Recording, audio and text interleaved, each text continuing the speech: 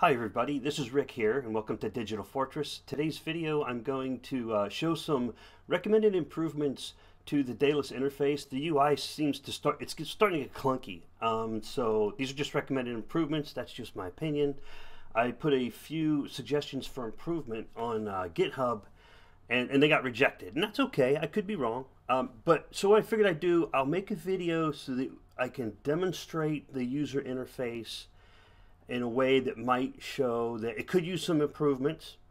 I know how sometimes software engineers, sometimes they'll kind of get tunnel vision into their little piece of the project and kind of miss the big picture. So in case these suggestions for improvement are, you find them useful, well, good luck with that. Because Daedalus is going to continue to get more and more complicated, and so it'd be a good idea to nip it in the bud on these performance improvements. So let's take a look at Daedalus. So to demonstrate what I mean here, what I have open is it's Cardano 1.5, which is Daedalus 0.13.0, and I'm going to show you from the top left menu here. If I select Daedalus about Daedalus, I have a window pop-up overlay, but and you close it by clicking away, and then the next window you select Daedalus alias redemption, and a different window comes up. But you don't close it by clicking away, you exit it by clicking some other window. And if you click a paper wallet window, you close it by hitting the X. So far there's 3 different ways of getting out of a window, and I've only been through 2 menu selection items. The GPU safe mode, I don't even know what that does. I click it and it instantly responds by exiting Daedalus, pops back open, and so it's a menu selection item. It's like, why would I do that? So what this button needs on the GPU safe mode, it needs a pop-up window. That's the only one that really needs a pop-up window that says to the user, this is what GPU safe mode does. This is why you would use it. Click OK to continue. So that one actually needs a pop-up overlay, but it doesn't have one. Because now I'm in safe mode, so I guess I click it, and here we go again. And you know, what did it do? Who knows? All right, so these are just suggestions, though. I'm just trying to use the video to convey the point. I tried to use GitHub. I guess I'm not very good at GitHub, or they don't like my improvement suggestions or whatever, but that's fine. Okay, comes back up. All right, so the key is these menu items respond differently. Block consolidation status. A new window pops up, and in this window, you hit back arrow. It doesn't matter if the window is an overlay or a screen or whatever. It's just different. The users aren't going to care what the technology behind it is. They're just going to see, oh, these respond differently. So you're causing complexity that is unnecessary. Here's another one, network status. You open a network status window and there's yet another different way of closing the window. You hit the X. I know these seem very obvious, but I think as Daedalus becomes more advanced, these problems are going to become more pronounced. Not problems, but you know, minor inconsistencies is probably a better word for it. So each different menu item has a different way of bringing up the new display and then closing the new display. Same thing in Linux. I'll hop over here. Oh, where's my testnet? Here's the exact same version in Linux 0.13.0 3004954.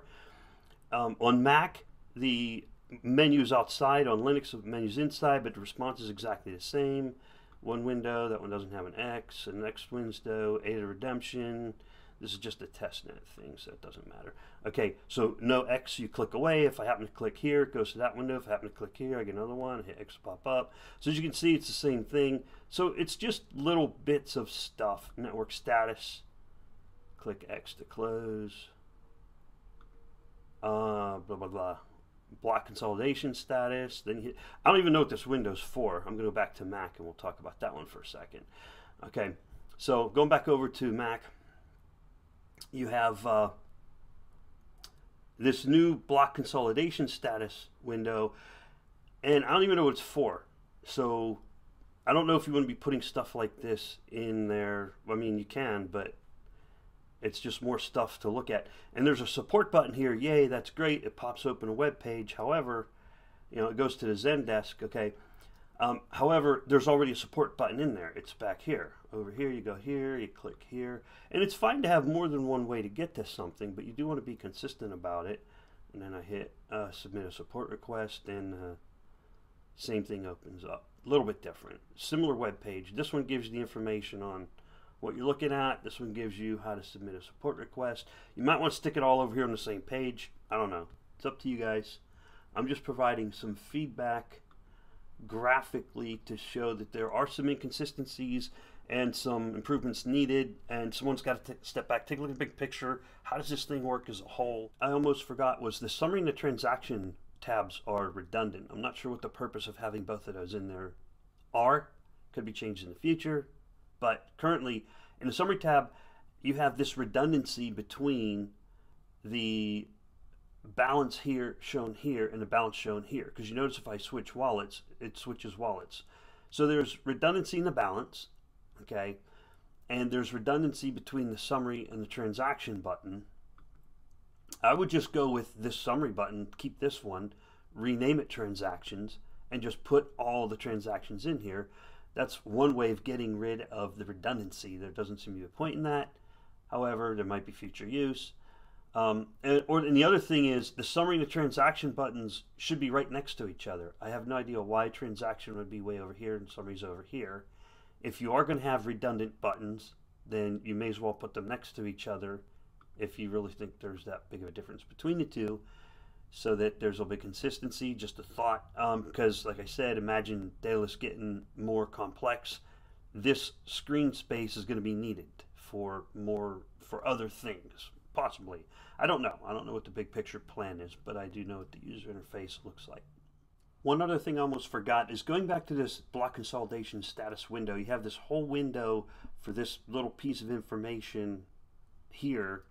There's already a feature. You have this block synced button that doesn't do anything except a little pop-up that says block synced. Because if they're not synced, you can't see this icon. But what you might want to do is put an icon up here for the block consolidation instead of putting in an entire window with all this real estate and extra complexity, when it could simply be an icon up here. All right, so for the viewers out there, if you have any suggestions on how to improve Daedalus, please let me know in the comments down below. If you don't know how to use GitHub, I will go ahead and submit it on GitHub. I'll go ahead and leave the link there if you have some input. If you do know how to use GitHub and you do have some recommended improvements for Daedalus, you can hop over there. But GitHub is one of those software engineering things where usually, I mean, I'm not a software engineer, but you're going to have to know how to get in there and manipulate it. So if you leave me comments, I'll put it in for you. Thanks, y'all. Have a great day. Oh, I will be putting out a benchmark because Daedalus has improved performance. I've done a quick look around, but it takes me a while to set up a proper benchmarking. That's going to take a little bit of time. I'll get a benchmarking out on Daedalus Cardano 1.5, Daedalus 0.13.0. I guess we're going to have to work out this numbering scheme too. That's getting kind of clunky. All right, y'all have a great day. Bye-bye.